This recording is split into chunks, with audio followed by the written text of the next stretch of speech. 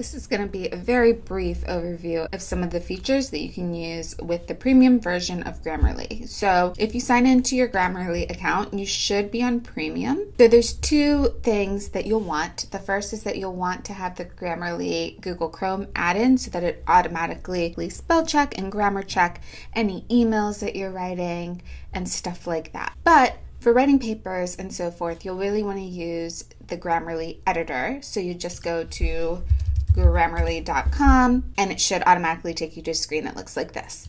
Then you'll just press new and you'll paste in your document. Here's just an example of something that I've pasted in. And as long as you're signed into your account, you should be able to use all the advanced features. So you'll see some advanced issues. You'll also get a scorecard down here.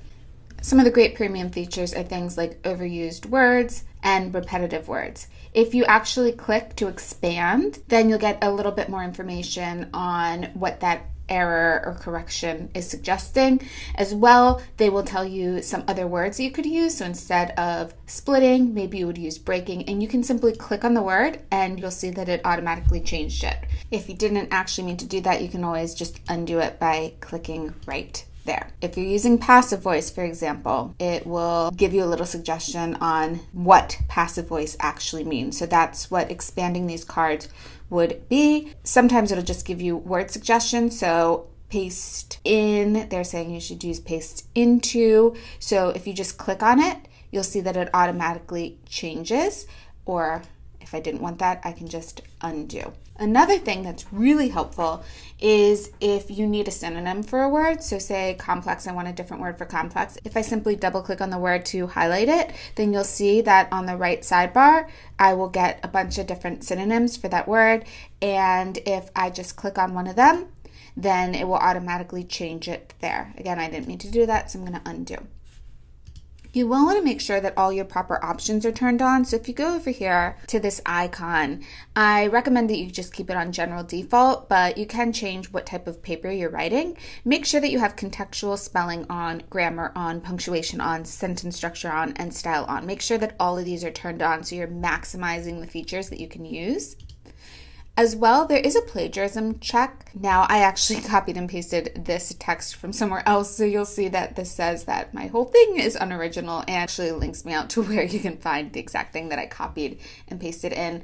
Anyway, that can be a nice feature to turn on or to turn off as you want. So normally I keep my plagiarism check off, but you might want to scan through your document before turning it in. As well, make sure that vocabulary enhancements are turned on. That's really important because that's where you'll get some really good recommendations on ways to improve your writing. You would just click down here on your scorecard and then you can just download a detailed report. And on the first page of that document will be your scorecard and then your whole essay with anything that they suggested that you change. I want to take you to a Google Doc and show you how Grammarly works in Google Doc. Please take note that Grammarly is currently in beta in Google Docs, and what that means is they're still working on it and there are some kinks. It's not perfect yet, but it will be improving throughout the year.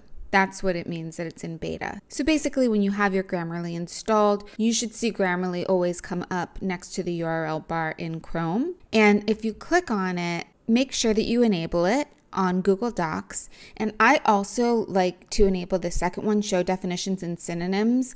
And that basically means that whenever you double click on anything, whether it be in a Google Doc or even if you're reading on a web page, when you have this enabled, this show definitions and synonyms via double click on all sites, then when you double click on a word, it will show synonyms right away.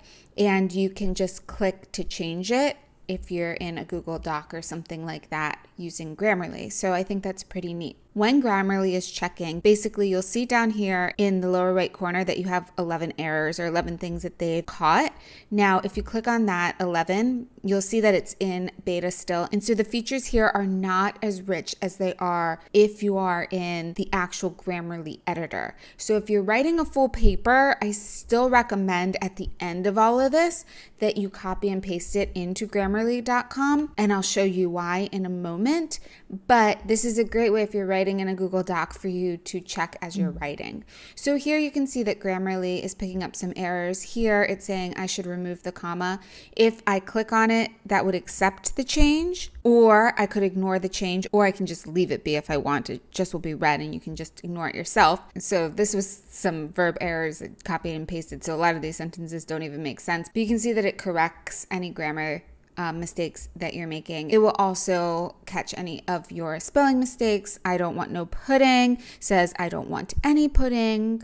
I want no pudding. So this will catch all your basic spelling and grammar mistakes. And also if you enable that double click thing, then you'll be able to get some synonyms, which can be very helpful in your writing. But let me just go ahead and show you why I say that a lot of times you're better off in the actual Grammarly editor. You'll see that when I paste it into the Grammarly editor, I get a lot more feedback here. So I get things like repetitive word, which can be very helpful. I get possibly confused words.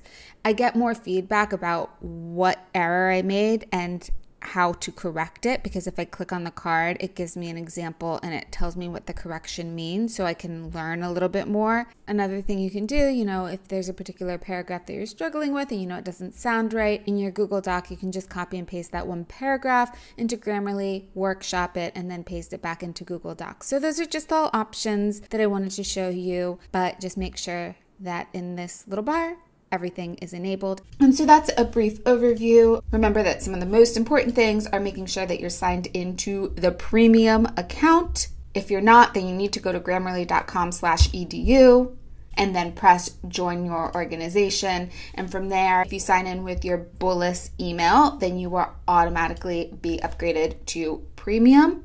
The second thing that you'll want to make sure is that all of these things are turned on under this icon, and also that vocabulary enhancements are turned on. And then the third thing that I just want to remind you, if you double click on any word, then you will get synonyms right here that pop up, and you can just click on any of them to change the word.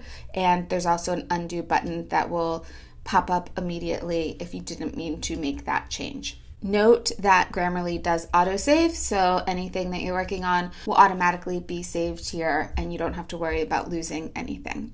So hopefully that helps you get started and that you'll enjoy using Grammarly to improve your writing and your proofreading.